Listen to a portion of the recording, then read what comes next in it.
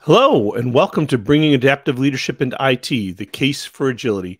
I'm Jerry Murphy, Senior Vice President of Research and Consulting for Nemertes. Joining me is John Burke, who's our Chief Technology Officer, and Don Vandergriff, Director of Adaptive Leadership Training. I will encourage everyone who's participating to, if you have any questions along the way, please feel free to submit them. There's a place there in your bar that you can submit questions. And there's also some attachments there I'll talk to a little bit more at the end, so that you can hopefully have some further interaction with us in the future. All right.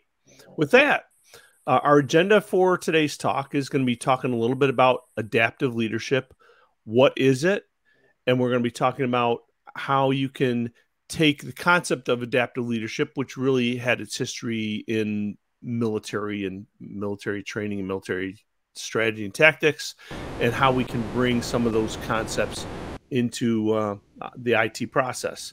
We're going to be talking about the OODA loop. I'll tell you what that means later, how to plan for training and building adaptive leadership into your training. We're talking about a little bit about how after action reviews is a part of this process and why you want to repeat this stuff. And then after that, we'll talk about what are some of the next steps you can have on bringing adaptive leadership training into IT.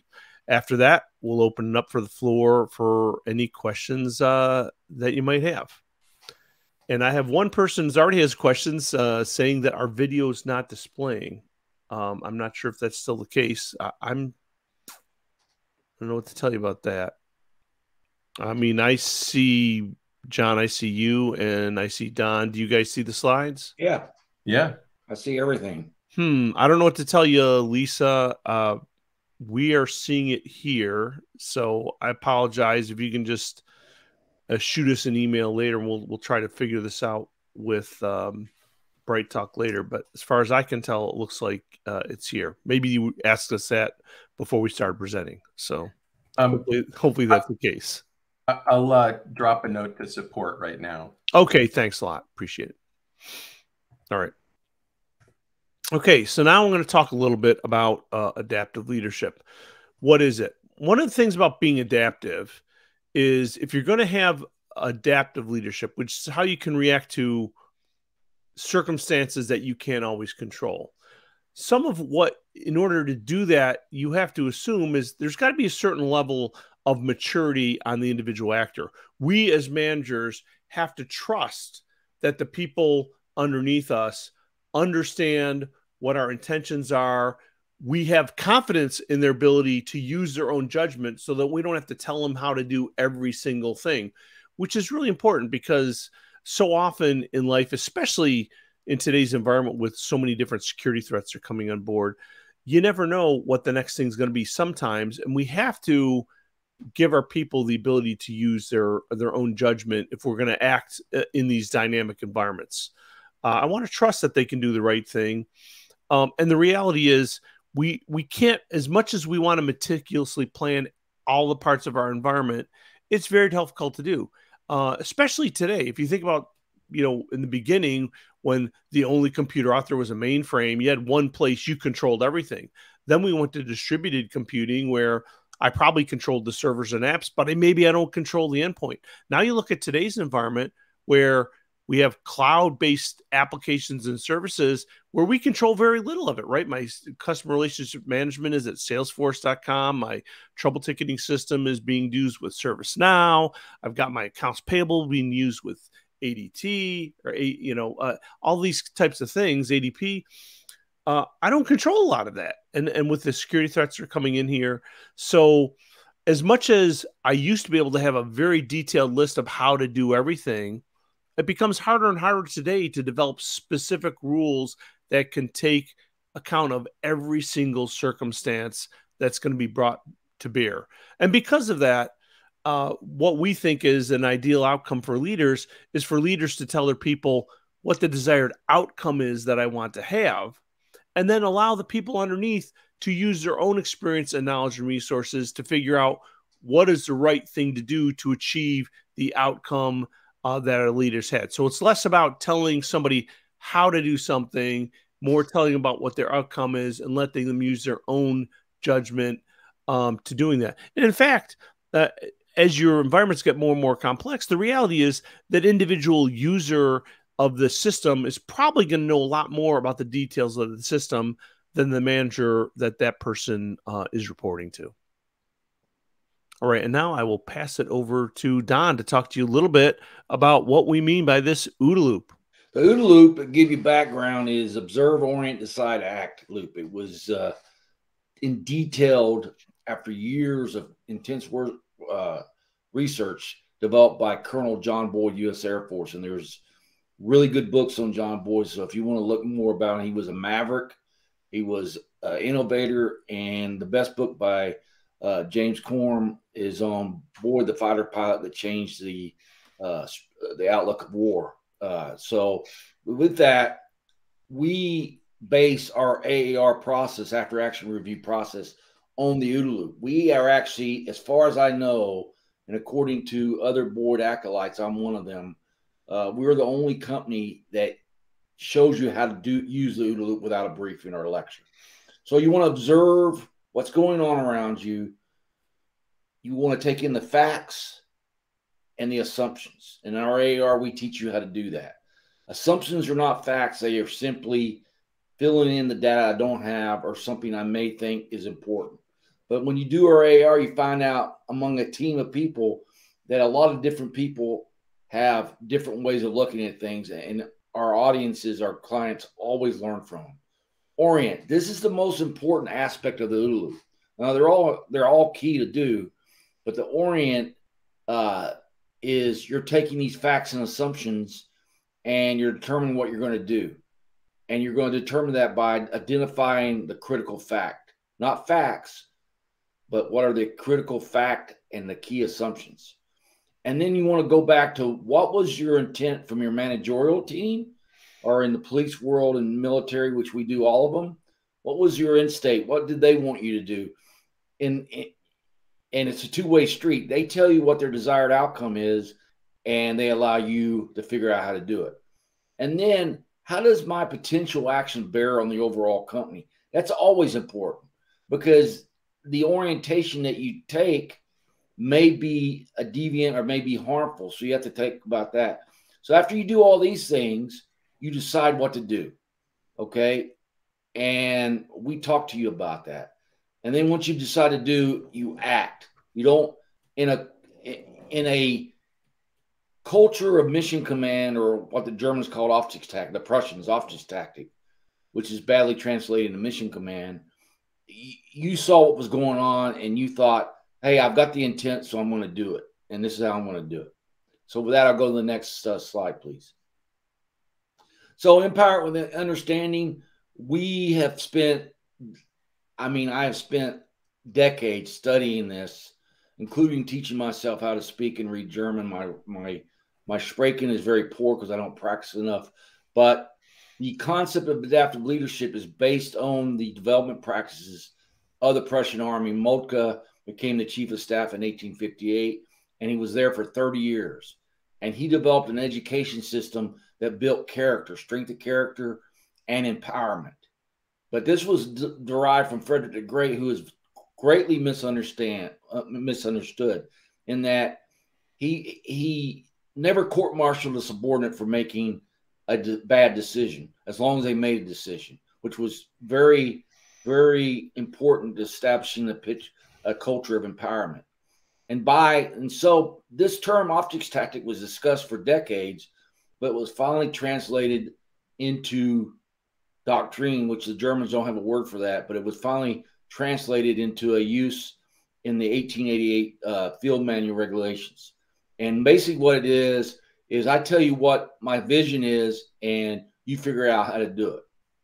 And alongside that, the advanced learning, which is even advanced for today, they use decision games, what if scenarios, but most important is these students had to defend their courses of action in front of peers, superiors, and subordinates, and had the character to say why in their own words. And I will pass this off to John. and we'll talk a little bit Let's about talk about how we don't talk into mute. how Let's talk about getting alt into the culture of information technology, which is, of course, the world that I came up in. I spent about 18 years in IT departments before coming to Nemertes. And one of the biggest hurdles to bringing alt into an organization is that the folks on the IT side of the fence have to really understand and really internalize the mission of the business overall, not the mission of the IT department inside the business, but the mission of the business first, and the organization's overall objectives. And within that context, it's then possible to understand what IT's mission has to be and what its objectives to try and achieve that goal or that set of goals, realize that mission, what those objectives need to be. That kind of alignment with the business, what the business needs, what the business expects, is really critical for the success of IT within the organization. And it's especially important if IT folks at any level, all the way up to the CIO, are going to make good decisions and properly prioritize the things they have to do and the money they have available to spend. Because ultimately, so much of what we can or can't accomplish comes down to whether there are resources available to accomplish it. So what's prioritized and what gets the money, critically important. And that really, leaves you in a position where if you do need to cut the budget, or somebody tells you the budget has been cut, you can properly prioritize your now more limited resources towards the activities and efforts that will best advance the goals of the business overall, best advance the mission of the business. And in order to get this different framework for thinking inculcated into the staff, in order to really develop within them this set of skills for approaching problems and solving problems, the key is training, and not just a one and done kind of nod to the idea of training, but regularly repeated training. When we work with organizations on this, we suggest training at least quarterly. Honestly, it could be less often than that if that's all you can manage, but you got to do it more than once, and you got to do it on a schedule. The gist of a training episode is to take a group of individuals and put them in a scenario, preferably to start with an unfamiliar scenario, something that's outside their day-to-day experience. We often use historical military episodes of one sort or another, from one conflict or another, as the starting point to get people used to the overall process of going through one of these decision games. But the scenarios can evolve over time, or you can switch from something in another environment to something in your own environment. But the key is to do them again and again with different scenarios, radically different or evolved scenarios, to, through repetition, build confidence. And it's not just building an individual's confidence in their own abilities to assess the facts, understand the assumptions they're bringing along with them, understand the objectives that have been explained to them, and make a decision about what to do next. It's not just their own confidence in doing that, but their confidence in the people that they work with, their confidence in the other folks who are taking part in the game. And it also, because it builds that confidence in their abilities and the means by which they're making decisions, it builds trust amongst folks who are working together. And it also teaches people how to communicate with each other more clearly and more effectively in any kind of a situation. And so it is, it's crucial to the overall success and the development of individuals to do it not just once, but many times, and in some kind of regular cadence. And I just want to make a couple quick points, right? It's so often people just do it once, and it's because it's regulatory required. Oh, we got to do our annual security training. We got to do our annual DR training. And the problem is, if you only do it once a year, you're going to be really rusty because, well, I did that 6-7 months ago. If you have an actual security incident or an actual disaster, it may be the people I practice with aren't the same people.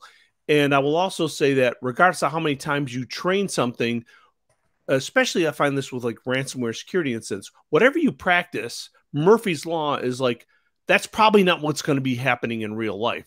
But the point is not so much that what do I know what to do and who to talk to if server number 17 crashes? It's that when something goes wrong and it's a server and I'm the networking guy, at least I know the guy who's responsible for servers. So, hey, I know I can talk to Don for that. I know I can talk to Tim about the database. Oh, we need to call the FBI. I know who that person is because I practiced and I know who to call on the phone. So it's not just that I know how to handle an incident.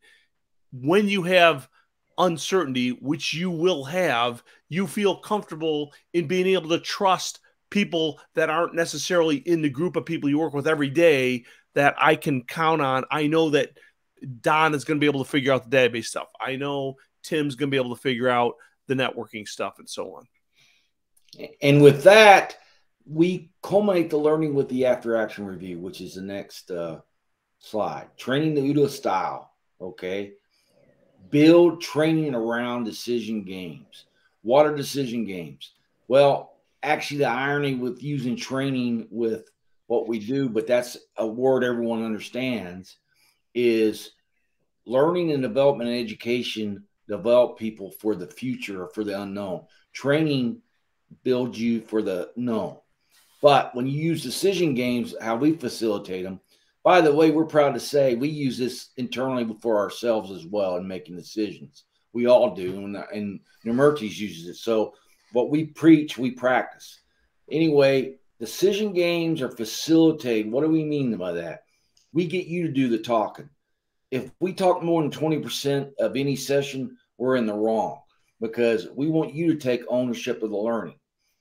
And the games focus, again, like I said earlier, about the OODA loop, how to use it, not just a lecture, which I've reviewed 33 different courses over the last few years. And except for ours, they all use PowerPoint briefings. This is the OODA loop. This is how it looks. This is how you use it. But we actually put you in situations where you have to employ and then understand how to use it. Uncertainty of mind. Everything we do now is uncertainty. And going back on what both John and Jerry said earlier about doing this once a year, well, the environment is changing so fast that you're doing yourself disservice.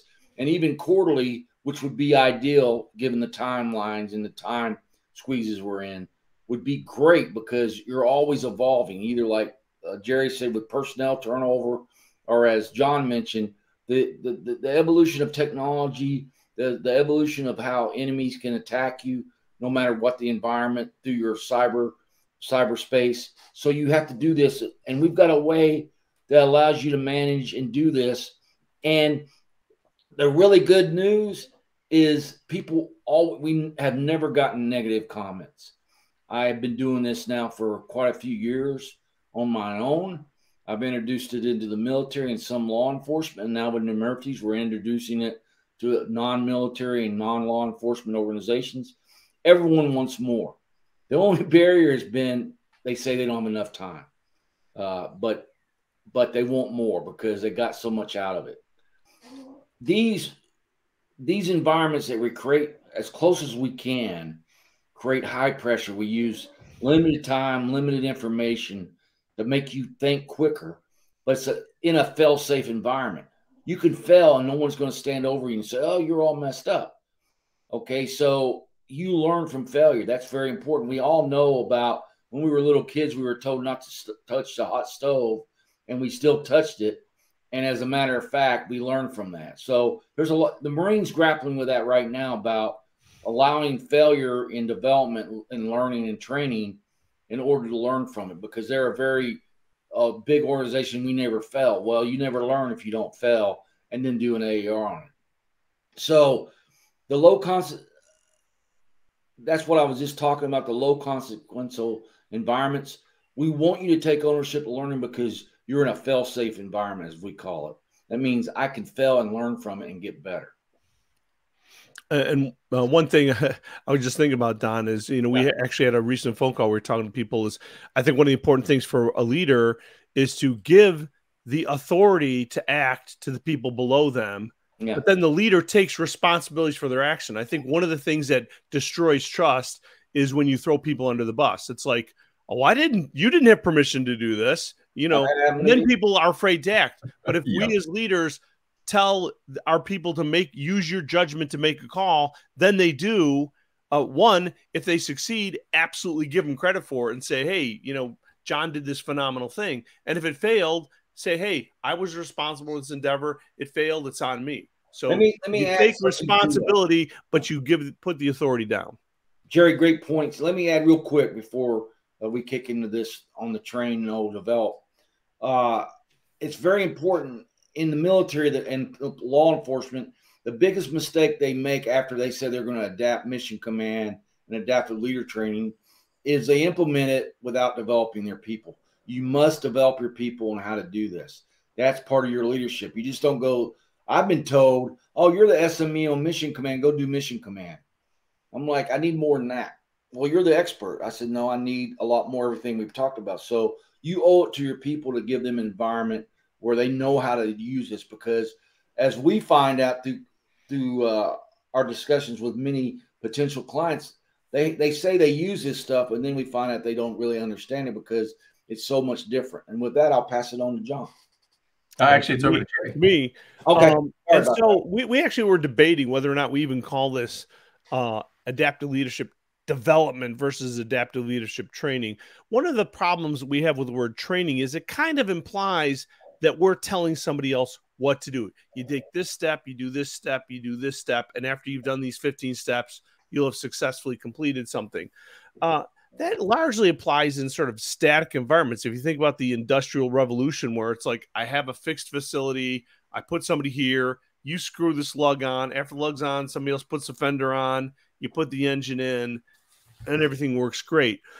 The problem is that kind of static learning and the rote memorization of something does not work well if the environment is constantly changing. And think about today, forget the security stuff, just with the rapid application development that we have, where it's just in time, just in time manufacturing, just in time delivery. Things are so rapid and changing so fast that it's impractical and unachievable, really, to sit there and try to give somebody the 10-step process for doing things because they change too much. These environments today are really not static. I talked earlier about the fact that you've got multiple clouds. You don't even own those environments, and I don't even know what changes the companies are going to make to the applications that I'm using that are integral to my business. On top of that, it's pretty obvious to everybody the cybersecurity environment where there's just massive, constant threats. And the problem is, it's one thing to say, I know there's a threat out there, I'm going to make sure I put this patch in for that specific threat. More and more, we have these zero-day attacks where the first time I'm finding out about a threat is when it's being exploited on me right now. And if I'm waiting for a vendor to do a patch while my system sits exposed, waiting for a fix, the damage is going to be done before I've taken any action for it. So the rapidity of these kind of things are horrible. Then you look at what's happened with just COVID-19 and the recovery from our environments, how hard it is even to get skills. So when I talk to our clients, it's amazing how many shortages there are with critical skills, and people are feeling less loyalty to their companies even than they did 10 or 15 years ago even. So when you look at budgeting uncertainties, I mean, look at the economy. Every time it seems like we're getting a great economic indicator, the stock market drops. And then we see one that's bad and it goes up. It seems like there's just tremendous uncertainty in the economy, the cybersecurity environments, the staffing environments. Our environments are static, and the bad news is they're going to continue being that way as far as I can tell for the foreseeable future. So I think the answer to that is, instead of trying to come up with the perfect run book, come up with these scenarios, train your people on these environments, throw in uncertainty, right? I'm training about a process, and now I go to the networking guy. Oh, your networking guy's in the hospital. He just had an appendectomy. He's not available. What do you do now? Excellent point. So, the more I can train and throw those kind of monkey wrenches into there, the more people will be able to respond and think. And what you realize is nobody's going to know it all. We have to rely on each other. We have to understand what's the overall goal of the business. What are the people I have to work with? And in the absence of one person, how can I modify my approach, bring other people in for help? Do I know who it is that can help me so that I can get the mission developed? And all this, what it does is it's less about making the perfect run book, and it's more about building individual employees that have character, that have trust, that know how to communicate with people in the absence of uncertainty, or in the presence of uncertainty. They can continue to operate in these environments as opposed to just get hung up and paralyzed. Excellent points, all. And we talk about developing these skills and habits in people in the IT department through these training exercises. And part of the exercise is going through the scenario and telling everybody in the group what your plan of action in that situation is, how you personally would direct everyone to achieve the goal and the desired outcome in that scenario. And that's cool, but making the decisions is only part of what helps you learn. The other part, and really the most important part, is the after action review, where after after somebody has said what their plan of action is, working through that as a group and seeing what other things might have been decided. People ask questions, people try and get you to clarify your thinking through this almost Socratic discussion after you said what you would have done, to try and find out why you did what you did.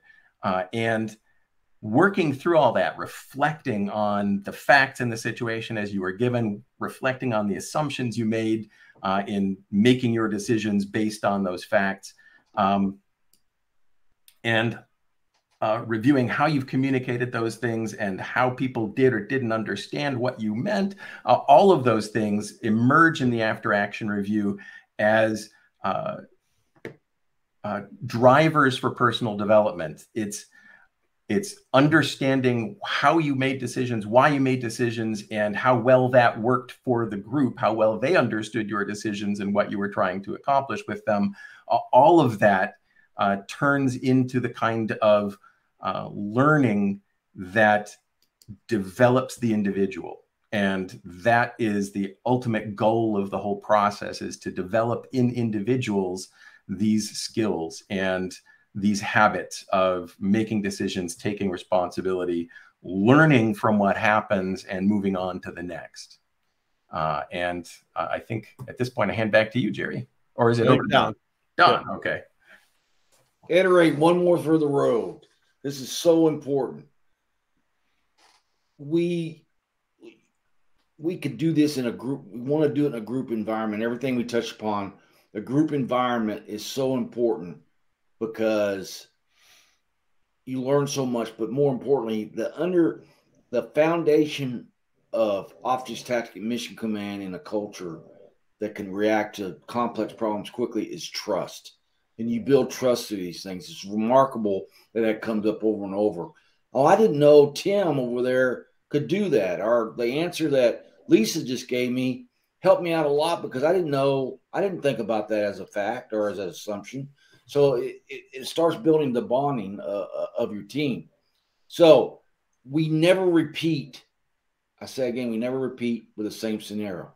They slowly grow a little bit more complex in some way, or we add a twist to an old scenario, and we always have the same factors. Time could be a little more if it's complex, or it could be what's called a hot seat. You have 30 seconds to decide what you're going to do. But all this drives discussion, and it also is pertaining to the amount of people available. So what you see over time as this evolves is people get more and more confident, more and more building your character, because you're defending your decisions, and maybe the decision is not the best one, but you didn't get raked over the coals over it. You actually learn how to get better. So you start seeing people getting better. You start building the teamwork. You start understanding how each other thinks. Because the importance about a team is we all bring strengths and weaknesses to the team. And weaknesses is a bad word. I don't like that, but everyone's familiar with it. We bring attributes to the team that are different. So we do a lot of this. We add complications that make you think about what might happen. And the evolving scenario makes you start understanding problems in context, because we're real good as a nation. Our public schools are real good about industrial age process task training. But what you want to do at the scale that you're at, professionalism, is think in context. That's what's important. And with that, I'll pass back to Jerry. All right. So now we're just going to come to what are the next steps for alt, right? What we think, how can I use these concepts that we talked about adaptive leadership training and bring them into your current IT environments? So first, instead of inventing something brand new from scratch, look at your existing training and see if you can modify that training you're already doing to bring in these concepts of adaptive leadership. Most of us have to do things like annual DR testing, incident response planning, security event training. Take those things that you have to do and use these types of methods to building uncertainty environments, retraining them. And what we find is when people start to do this, you go from doing them annually, people get really excited about it. We did one of these with a client. The thing went, we did it for 2 days for 4 hours a day, and it literally felt like it was 15 minutes. You get so absorbed in the training, and then when people are absorbed and actively participating, that's when we find they're really learning these things. Next, add situational awareness to things that are not related to IT. And this is one of the early concepts I think Don brought out. Put in an environment that you're not familiar with. That's one of the reasons when we deal with IT people, one of the first things we do are military scenarios, because not everybody in IT has been in the military and are familiar with those, gets them out of their comfort zone. They are not experts in those areas, and we did that on purpose. You could do the same thing in IT, where you do an environment where you make a database person have to make a networking decision, or you have the database person making a security decision. Put them in another environment that they don't have all the information they can do. Police engagements, disaster responses. Obviously, we all had pandemics with COVID.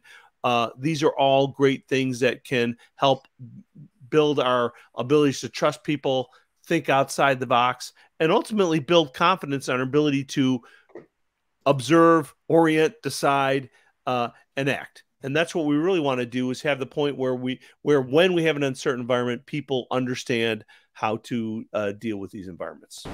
All right. And now we'll just leave it to John to kind of wrap things up here, and then we'll open it to questions. That sounds great. Thanks, Jerry. And yeah, wrapping it up in summary.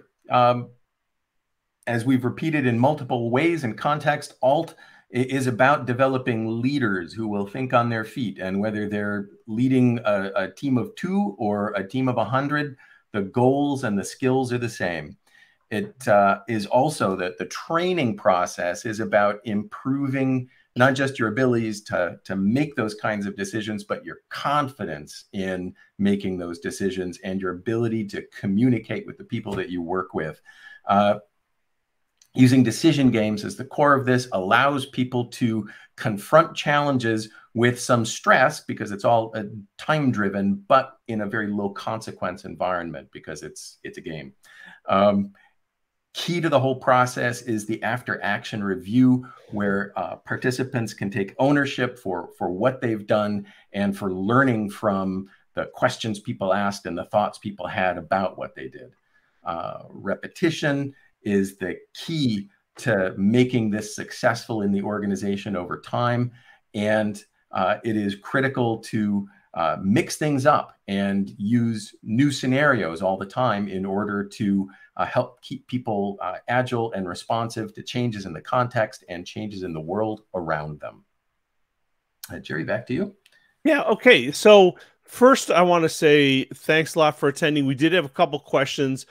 Don, somebody asked if you want to mention the book you referred to. Could you just mention that again? Because I'm not sure if I can display it. I'll try to display it. Don, you're muted. Robert Corum is not only a great author, but he's a good friend. Robert Corum, who's a big time author on biographies of prominent people. But his book, which is sold over 200,000 copies, is John Boyd, the fighter pilot that changed the art of war. And it's about Boyd. And it's when I got the draft to proof it, I couldn't put it down. But it's about how a person, a character who would not take a contractor job after he retired, lived off his pension, so he wasn't obligated to anyone, changed how we thought about war and in the U.S. military. And the first Gulf War was a result of it. All right. Thanks. So another question somebody had is, how can we get in contact with us to talk to us about possibly doing these types of speaking engagements? If you click on your little attachments tab, there's a little paper clip, everybody. If you click there, what you'll see is the attachments are, there's a various links that will let you connect with us directly. So you can either, there's one at the top with connecting with John Burke, connect with Jerry, me, you can connect with Don. Those will get you to sites that you can find time on our calendars to talk to us. We also invite you to join the Nemertes community online. That link is there too. And there's also links there for upcoming webinars.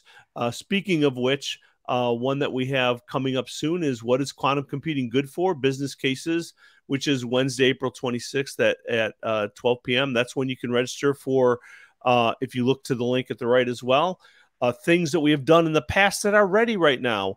Do you want to improve cybersecurity war game and cutting the cord, going wireless all the time? Those are presentations similar to this one that you can watch on demand if you want to do that right now. And we talked a little bit about the community. That is where you can interact with both people like us as well as your peers in the industry, where you can be talking about various IT topics that might be of interest to you, and they can be there for you. If you want to talk to the community online, it's to the tag at the right, but it's also right here, nemertes.com/community. That's another way that you can get in touch with us. The replay with this should be available somewhat after this meeting. And with that, I thank you for your time and attention. It looks like we are displaying there the actual name of the book for you. And let me see here. I had another point here. I was in the game industry, and VFX, our design strategies are game level designers. Interesting. So we'd love to talk to you more about those types of things. Click on those links, schedule a meeting, and we'd be happy to follow up and talk with you. And with that, I think we have concluded. Here's just a little thing about us and some of the things that we do. And with that, thank you very much for your time and attention, and we appreciate you participating, and we hope you enjoy the rest of your day. Thanks all. Thank you all.